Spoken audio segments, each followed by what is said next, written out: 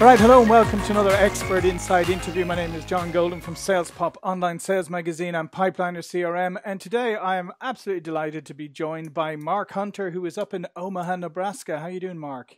I'm doing good with a backup computer, backup camera, backup. Hey, but I'm still the real guy. So what the heck, right? Right? Yeah. So for those of you who, a lot of you know Mark, the Sales Hunter, but for those of you who may not, Mark has been around sales consulting for many, many years and has written a number of books. And what we want to do today is actually focus on one of those books, which is called High Profit Prospecting, right? So before we came on air, Mark and I were just talking a little bit about, now's the time of year when obviously everybody's, scrambling to bring in business, but you gotta fill your pipeline for Q1 as well. So not to have that big end of the year and then the dip in January and like have nothing. And we're also discussing the idea of, over the last few years, there's been a lot of talk about inbound and cold calling and prospecting is dead. But, Mark, you wrote the book, High Profit Prospecting. Tell us why that idea of prospecting and outbound and cold calling is not dead and, in fact, is more important than ever. Well, it's more important than ever because the world is more cluttered than ever. There's so many message systems out there that unless you can really go one-on-one with somebody, you have little chance of succeeding. And this is why I think outbound is actually more important than ever, because here's the other thing. If we truly believe in the outcome we can help people with, you truly believe in what you can deliver to companies. Sure. You owe it to people to get in touch with them. And if you just sit there and, I'm just going to wait for the phone to ring. I'm just going to wait for inbound email to come in. No, you will. Bad salespeople have very hungry children. Let's just leave it at that. Okay. Let's just kind of leave it at that. But that's what happens. And this whole thing, prospecting doesn't have to be the, oh no, you can't do that. It's not no, because there are so many tools that allow us to really kind of move beyond cold calling to really be what I call informed calling. That I can reach out to people and have conversations, meaningful conversations, because here's the other thing that's changed about prospecting. It used to be that when you would cold call, this was a information dump where you had to tell that person, no, now it's not, you're not telling them anything. You're engaging them. That's the big shift, and that's the big shift in the prospecting world. Yeah, and part of it, I think, too, is we perceive that we're also busy. I'm today busier than ever. I tend to think of it, we're more distracted than ever because we have more distractions at our fingertips and we can, there's things flying everywhere and we can go, ooh, look at that. Squirrel. Yeah, exactly. So the fact is, if you're going to reach somebody, you can't just be one and done. You can't just blast an email. You have to find, timing is often of the essence, right? And you have to find the right moment to connect with that person, when they're open for a conversation. Well, you hit again on something. It's the right message to the right person at the right time. Now, we've heard that phrase before. I think what it is, it's the right question to the right person at the right time. Think about that. That, to me, that's when you do that, that's the sweet spot of prospecting. So when you say the right question, give me some examples of what you have seen, the right question at the right time. Well, the right question is engaging you. I know what industry you're in. So what's the question? What's the piece that I can ask you about right off the bat, right when I get you on the phone, that's going to engage you in a conversation? Because think about this. If you call me, and it's funny, I've had 3 different sales. I love answering the phone. I can't stand it because it's pathetic salespeople. I've had 3 pathetic salespeople call me today. And each one just kind of like, blah, blah, blah. And guess what? I hung up on them. But now if you engage me with a question, then guess what? You're now asking for my opinion. I'm going to remain engaged with you. Now, it's not going to be 100%, sure, but I'm going to have a lot higher percentage than the stupid wah, wah, wah. And do you believe part of that is, say those guys who called you today, fundamentally, do you think they really believed you were going to talk to them, or that they really believed that they were going to be able to engage with you? It sounds like they just were like, well, there's another one. Check that one off. I made my 50 calls today. Oh, without doubt. One person said, "Yeah, I'm looking for the owner of the Sales Hunter," and I said, "Speaking," and he was like, "Huh, huh, huh." Now, first of all, the owner of the Sales Hunter. Excuse me. Yes. If you did any kind of research, you know that this is the epitome of a small business. Okay. Clearly, they didn't do that. Mm-hmm. And so, therefore, you're getting self-fulfilling prophecies. So, in your book, you talk about preparing for prospecting success and like planning for high-profit customers. So, what is that? What does that preparation look like? Well, the preparation begins with two things. One, the most difficult sale you'll ever make is right here in your head. Do you believe?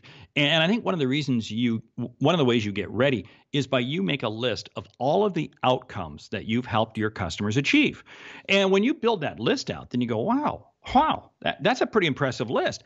I've got to get in touch with people. So that's the first piece. Then the second piece is you develop who is your ideal customer? Who's your ideal customer? And what is the outcome that you're going to help them with? And you back upstream from that to then find where's your source of prospects going to come from. It's just kind of flipping. I want to take the sales funnel and flip it on end. I want to flip it on end.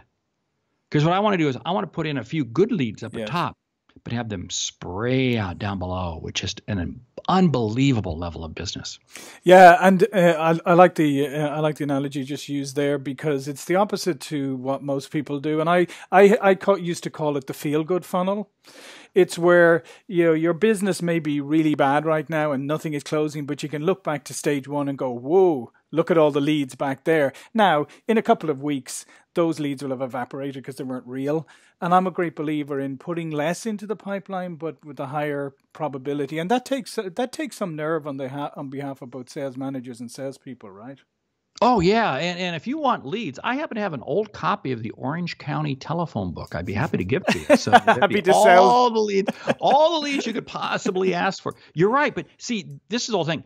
I don't know if it was Peter Drucker. I'm not quite sure who came up with it. But what you can measure is really what gets worked on. Now, again, a lot of variations on that. But just because we can measure it, just because we can measure leads, doesn't mean it's worth measuring. And that was another very famous, just because you can measure it doesn't mean it's worth measuring. And I think sometimes that's where, let's not worry.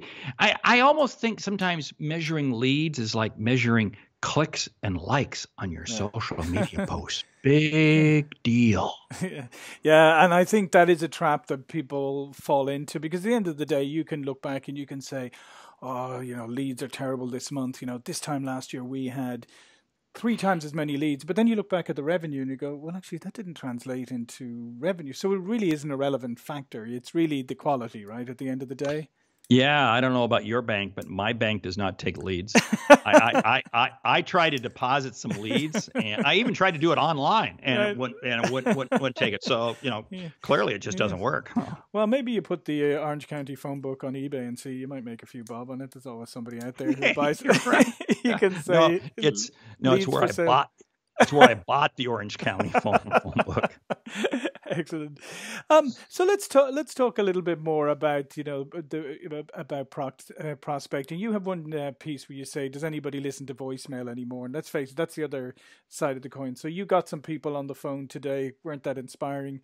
We get how many voicemails a day that aren't that inspiring. And now we've even got the transcribe feature. We don't even have to listen to them anymore, right? Yeah, that transcribes. So think about that. That really pathetic voicemail that you left somebody, now it comes across as a really pathetic text message. Whoa. That's real. That's creepy. But you're right. But this is the world we live in. You have to be prepared for your phone call to go one of 4 ways. The automated system, where you get a whole series of different dial 2, 3, 7, 8, 9, whatever. You get the voicemail, you get the gatekeeper of one degree or another, or you get actually the decision maker. Each one of those 4, it requires a different strategy, and you got to be prepared quickly. And that's the point of preparation. I think is a really critical one, because I see this with both salespeople and when you're doing prospecting, even when you're doing selling. If you took 100 salespeople right now and you looked at their calendars, right, you would see all of their appointments in there. Pretty much, you're almost 100% guaranteed. But how many of them would you see prep time? set aside, actually on the calendar? I'm going to say it's a zero. Right. Zero. And yet, as you say, if you're not prepared, again, with the prospecting, the guy who called you and then said, "Can I speak to the owner of the Sales Hunter?" You said, "You're speaking," and he was shocked. He didn't know what to do. And he was shocked. He was shocked because he did not know what to do. You know what's funny though? People get spooked by the word preparation. First of all, what is it? 5 syllables, 4 syllables? I'm not sure how many it is, but anyway, people read more into it. One of the things that I love doing, and one of the things I love sharing with groups is you divide your prospecting up by segment. You divide it up by industry type, whatever. And what happens is you can get into a cadence. If I'm just dialing this industry today, if I'm just calling this type of company today, preparation doesn't have to be massive amount, because that's the other thing. People hide behind preparation. Right. Oh, I just didn't have time to make calls today because I was preparing. I was preparing. Well, guess what? You're going to prepare till you're bankrupt. So like you said, I mean, if you're focusing on an industry or something like that, you can spend a little time preparing, and then that preparation can work for hundreds of calls, right? Yeah, it does. This is where I think you have to look at prospecting as being a muscle. Think of prospecting as being a muscle. And I work out every day. And if I don't work out for a few days, my body just goes to pot. See, this is the same thing with prospecting. People wonder, well, I have a hard time prospecting. Well, because you haven't done it in 3 weeks. Hello, cowboy. I mean, you have to prospect regularly. Now, it may not be daily, but at least, it's every other day. Yeah, for sure. Here in California, there's a lot of people who've gone to pot literally and given up their exercising, but that's a whole other story. Hey, and same way with Canada. It's odd. So you have also something where you say the value and pitfalls of social media, because that's an ongoing debate, isn't it, about the role social media plays in prospecting and selling. So what are your thoughts on that? Well, I mean, I like social media, but social media has to earn its way into your calendar. You just don't sit there and say, I'm going to dedicate an hour a day, 2 hours a day to social media. Because let me tell you something, there's so much stuff out there. It has to earn your way in. And I think the typical person really only has to spend maybe 10, 15 minutes a day on social media, period. Because here's the other piece. In the industries we play in, most people we deal with are probably on social media. And let's use LinkedIn, because that's the B2B tool. I do a lot of work in a lot of industries. LinkedIn? Really? What's that? You see, because people say, well, everybody's on social media. No, they're not on social media. No, they're not. And oh, by the way, keep in mind, the people who are on social media, well, there's really 3 main types of people that are on social media. A, HR people. B, salespeople. 3, unemployed people. Okay. Just saying. Yeah, and you get some unemployed HR people who are trying to sell you something. So there you go. Yeah. Wow! Boom! Drop the mic on. I like that. Drop the mic on that one. That's good. Wow. Hey, let's turn that into a blog post and put it out on social media. Exactly. I'm gonna dedicate my whole morning tomorrow to that. But it's a great point, because I do think people overlook that sometimes. I mean, there are industries out there. For instance, I mean, if you're in financial services, some of those have quite, and same in medical and stuff, have quite a lot of restrictions around it. So they don't want their people. They actually don't allow their people on it. So if you're going looking for information about somebody or an industry that actually doesn't allow people on social media, well, that's a bit of a useless exercise, isn't it? So I like your point. And there's a lot more industries out there that have various whether it be regulatory compliance, whether it be just a corporate legal issue or whatever, that they're not out there. Yeah. So the same thing with email. How does an email grab your attention, for instance, Mark? What's an email that you would open as opposed to all the other ones that you just ignore? Well, first of all, the email has to be smartphone friendly. This is one of the big problems. People write these great, that email looks good. They're writing it on their desktop. It looks really good, but it looks pretty pathetic on a smartphone. You see, there's two things that really come into play. Well, three things. One is what I call the one swipe rule. If I can't read that email in one swipe on my smartphone, I'm going to delete it. One swipe. Think about that. One swipe. But how you get to that is you got to have a subject line, and the first 150 characters have got to be just grab you. If they don't grab you, you're going to delete. Yeah. We delete. Now, I've never seen studies on it, but I was at 3 parties the other night, and this is what I was told. So it's clearly third-party information. Bad joke. Bad joke. I love it. Anyway, hey, I think we're both on a roll here. Yeah, we are. Way too much caffeine. We delete emails so much faster from a smartphone than we do from a desktop. See, so you really got to make it smartphone friendly. And that's an interesting point, is the fact that we've become so easy to ignore, right? That there are so many ways to ignore somebody nowadays, and just getting their attention, as I said, because people are so distracted that you got to cut through the noise really, really quickly. Just moving on to another part of your book, gatekeepers, right? That's still something that strikes fear into most people. Most people still don't know how to handle the gatekeeper. But so what's your thoughts around getting past the gatekeeper? Well, first of all, view the gatekeeper not as the gatekeeper, but as the door opener. And you know what's funny?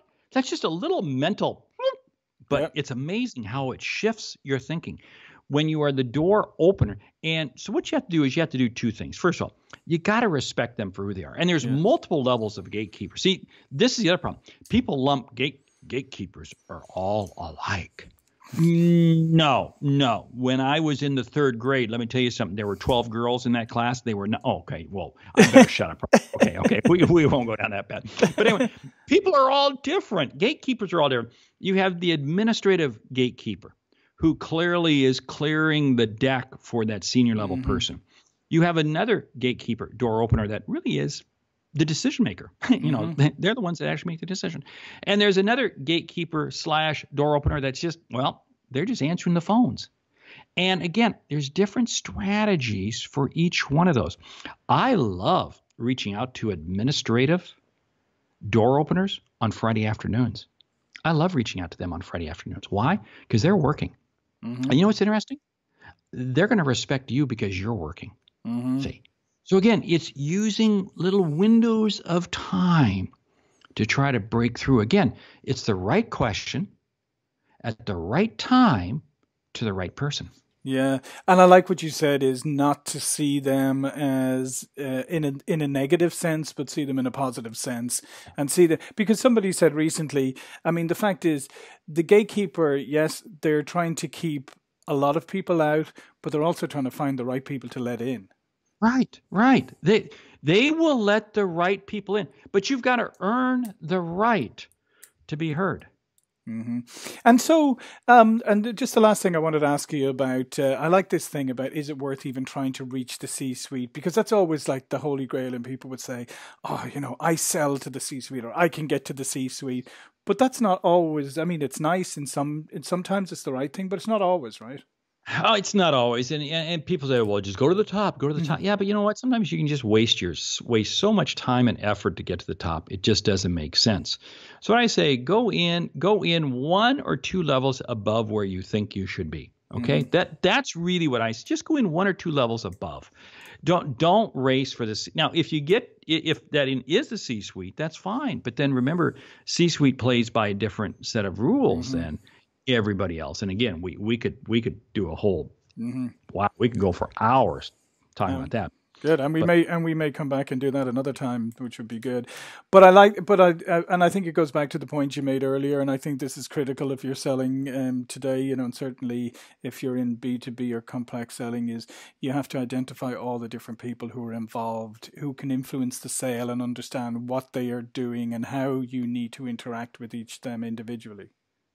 Yeah, and you know what? Let me throw out a magic question. I love asking this early on in the prospecting phase. The question is this: how have you made decisions like this in the past? Excellent. And I like that, because I'm listening for dates, I'm listening for people, I'm listening for nuances, processes. And if I ask that early on in the prospecting phase, I get truth. See, if I wait and ask that in the negotiation phase, I get bold-faced lies. See, that's why I love prospecting, because that's when I get truth. As soon as you got this level of confidence, It's that point of confidence and trust before the proposal gets put on the table. Then boom. Yeah, I love that. That's a great question, and I think that's something that fantastic takeaway for everybody today is, ask them, how have you made purchasing decisions like this in the past? Because I mean, that's going to save you so much trouble. And as you say, is they're more than likely to tell you exactly how they've done it in the past, which gives you so much information. Oh yeah, yeah, yeah. All right, well, listen, Mark, this has been great. Mark Hunter, The Sales Hunter. The book we were talking about is High Profit Prospecting, but Mark has a bunch of other books. So in the last couple of moments, why don't you tell people a little bit more about yourself and how they can find out more about you?